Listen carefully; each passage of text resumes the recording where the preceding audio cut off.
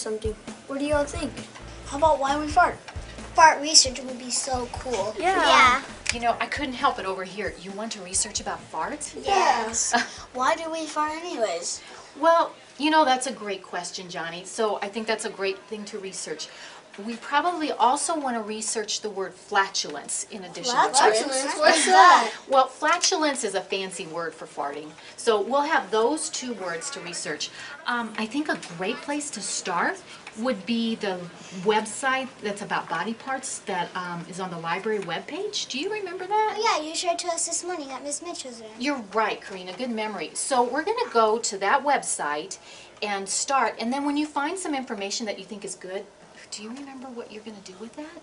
I forgot. We uploaded it into the computer or something, but I forgot to. That's okay. We're going to upload it into something called Google Docs. It's on the library webpage. So do you want me to show you again how to upload to Google Docs? Yeah. Okay, let's do that. So Johnny, go ahead and double click on that link, and that'll take us to the library webpage. And then at the library webpage, we want to find Miss Mitchell's link. So good job, exactly. All right, and then we're going to go... Look what we found.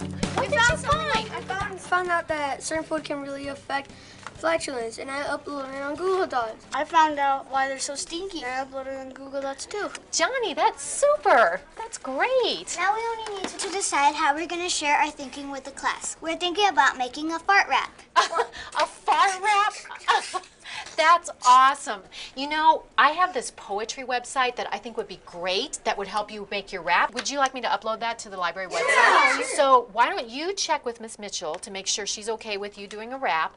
I'll upload it to the library webpage, and then we could make a podcast. A podcast? What's a podcast? You know what? We'll worry about that later. I'll explain it. So you just go ahead and show Miss Mitchell, okay? Thank you. Good job. You guys are awesome.